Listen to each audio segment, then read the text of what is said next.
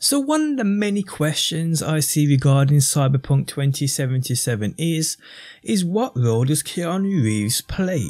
What's the backstory of his character? And well, that's what we find out today. The story of Johnny Silverhand, aka Keanu Reeves, aka John Wick, aka Absolute Legend. How's it going, guys? My name's DPJ, and if you enjoyed the video, leaving a like really helps out. And if you like what you see and want to see more, be sure to subscribe. Also people, I am giving away 2 copies on every platform of this game. To be with a chance of winning one for yourself or a friend, drop a like on this video and leave a comment down below. So today we get into the lore of Johnny Silverhand, and well, it's quite lengthy, so you may just want to put your legs up. And also thanks to the many sources of information on the internet like Fandom and the Cyberpunk wiki. So a quick overview of Johnny. Johnny Silverhand, originally born as Robert John Under, is a man everyone in America knows about, an ex-US military veteran who made the rocker boy movement to what it is today. He was the lead singer of the band Samurai and one of the most prominent figures that fought against the corporations, more so than any corp. Johnny hates Arasaka and wishes to burn them to the ground for what they did to his girlfriend, which may or may have not been his fault. He's charismatic and quite the charmer. However, Johnny is also known to be irrational, impulsive and a manipulator. Johnny has a temper and seems to always be on edge, mostly due to the history in the Central American conflict. His dedication and ambitions are what kept him going, but at the end of the day, he doesn't care for anything else but seeing Arasaka burn and his girlfriend freed. In 2077, Johnny is still as ambitious as ever. He has his own agenda he wants to accomplish and plans to use V to get it. V is a character you will be playing in the game, by the way, people, and it's up to us whether Johnny is to be trusted or not. So yeah, and although it's still not confirmed the exact role he will play in terms of his relationship to V, it's interesting to know that he's somehow within our head and we see holograms of him via various gameplay instances. So let's check out Johnny's biography starting in the 1990s. Robert John Under enlisted into the US military young, and it didn't take long to see some action. The Central American conflict started in 1990. It was a bloodbath, ran by a corrupt and manipulative government. But when their secrets were exposed, many of the American soldiers dropped their red, white and blue weapons. Instead, they fought back by deserting the military. The government used its power to create powerful propaganda to make the public hate deserters. But Johnny wouldn't fight a corrupt war, so he went back home to Night City and began his life anew. The military had changed his life forever, and he even changed his name to Johnny Silverhand. His last name would represent the cybernetic arm that replaced the arm he lost during war. His every movement would remind him of his mission, rebellion. In the 2000s, his rebellion came in the form of a band called Samurai. Johnny started this band with Kerry Eurodyne, originally only playing in backstreet clubs. This was until a producer named Jack Masters discovered them and signed them up. Samurai was a band made up of these members: Johnny Silverhand, Kerry Eurodyne, Denny, Nancy or Bess Isis and Henry. His music was revolutionary and the world loved him. He rose to the top of the charts in record time with his band, but Samurai couldn't last forever. Their keyboard player Nancy was in an abusive relationship at the time. When she couldn't take it anymore, she pushed her abusive boyfriend out of a window and was taken to prison, and without her, Samurai split up in 2008.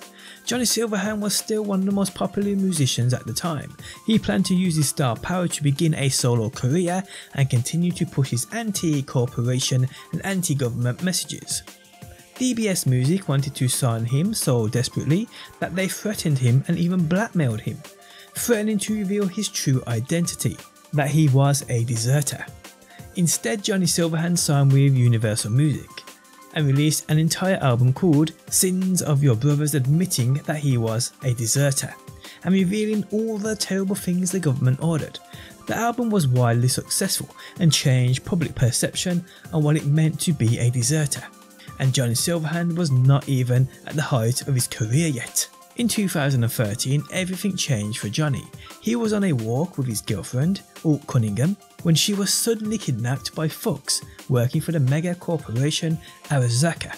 They wanted to use Cunningham for her incredible talent as a programmer. They wanted her to develop a software called the Soul Killer that would be able to download any netrunner's mind. It was a dangerous software that would have killed anyone whose brain they wanted to download. Johnny made a plan that required precise timing. He gathered a strike team to infiltrate the Arasaka offices so that he could save Alt. On top of that, he called in a favour from all the members of his old band. Samurai gathered together and performed an entirely free show. The show was right in front of the Arasaka Tower in Night City. The strike team made it there just moments too late. Cunningham was dead. However, while her body was left as a husk, her mind became trapped inside of Arasaka's mainframe, and Johnny planned to get it back. And well, in 2020, when he was last seen, Johnny alongside Rogue and Morgan Blackhand led an assault on the Arasaka HQ in Night City with the intention of ending the Fourth Corporate War. He went to find Cunningham, but there were more than a few obstacles in the way.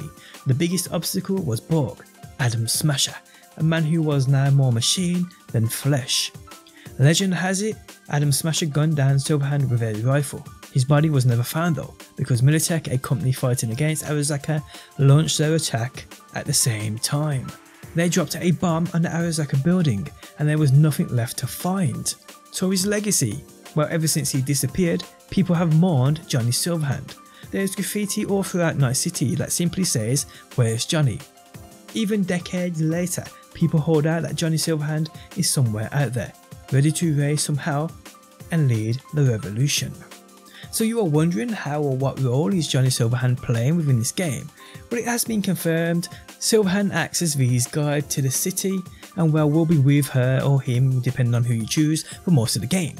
Throughout the game, the player will be haunted by a digital ghost of Silverhand, suggesting that he is physically dead.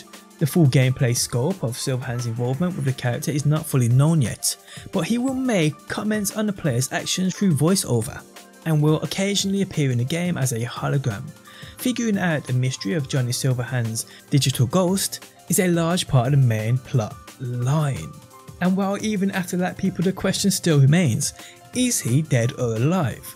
I feel within the end of Cyberpunk's campaign we will find out, but it's gonna be good people. But yeah guys, that's basically the backstory to Johnny Silverhand, aka Keanu Reeves, aka Robert John Under.